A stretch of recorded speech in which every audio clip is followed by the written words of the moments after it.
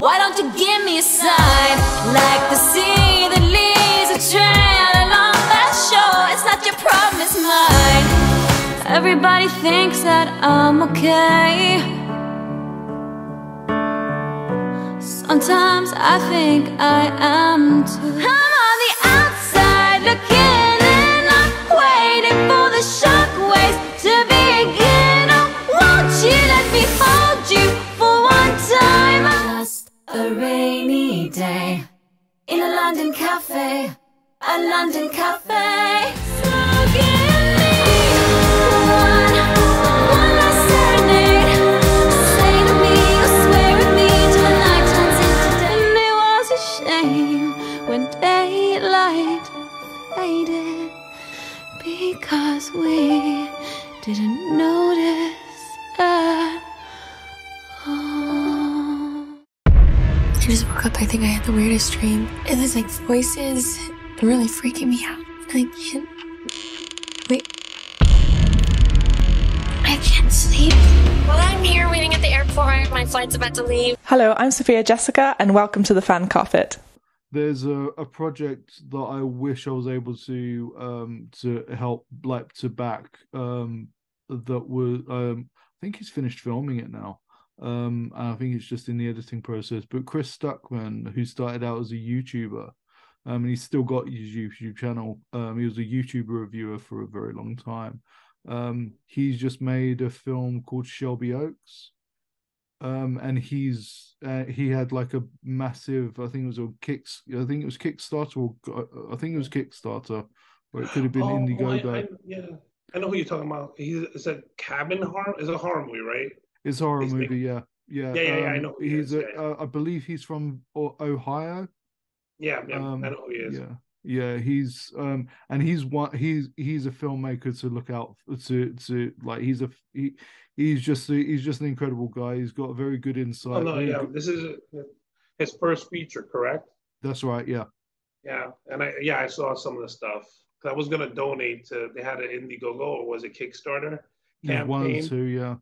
Yeah, but when I got into it, they already made more than they were asking for, and I'm like, they don't need my money. they don't need my money.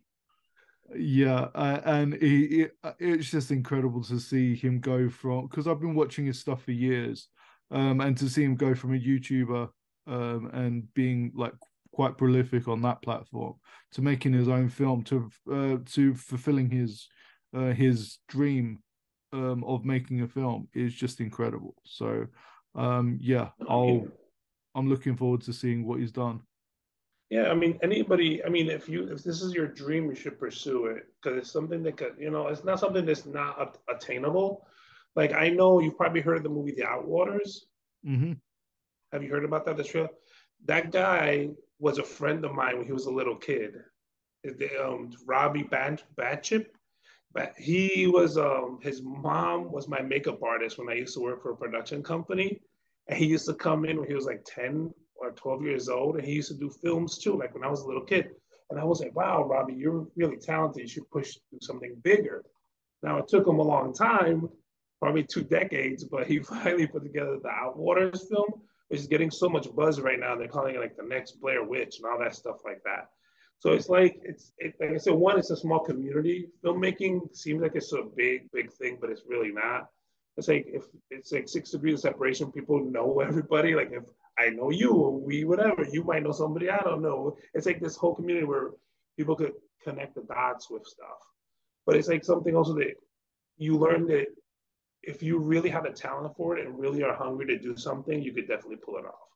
You know what I mean? It's not something that's impossible. If you have a vision and you could get some kind of funding, at least get a camera, and if you get some actors and learn the process of making film, you could definitely do it. But I always tell people it's not something that's impossible.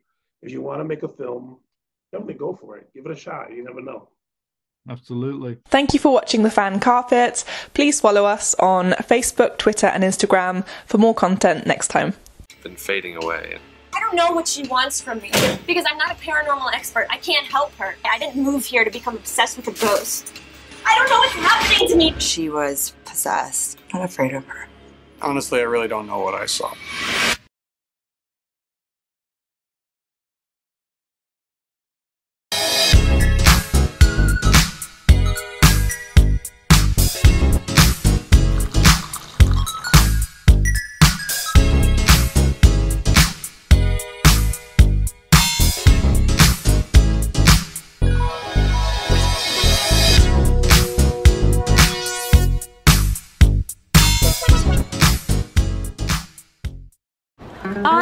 on the largest of the Balearic Islands, Mallorca.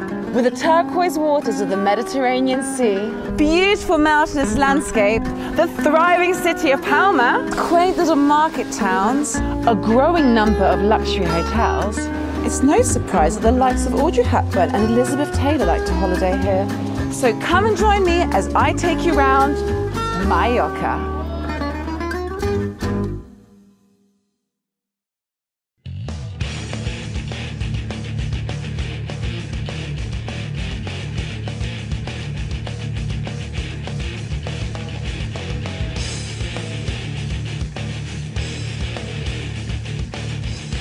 Thank you for watching The Fan Carpet. If you like this video, be sure to click that thumbs up button at the bottom of your screen. And also be sure to subscribe to the Fan Carpet YouTube channels. They're absolutely free and so much fun too. Be sure to check out the official website, thefancarpet.com. Also, you can follow us on Facebook, Twitter, and Instagram to stay up to date with reviews, competitions, the latest news, and so much more.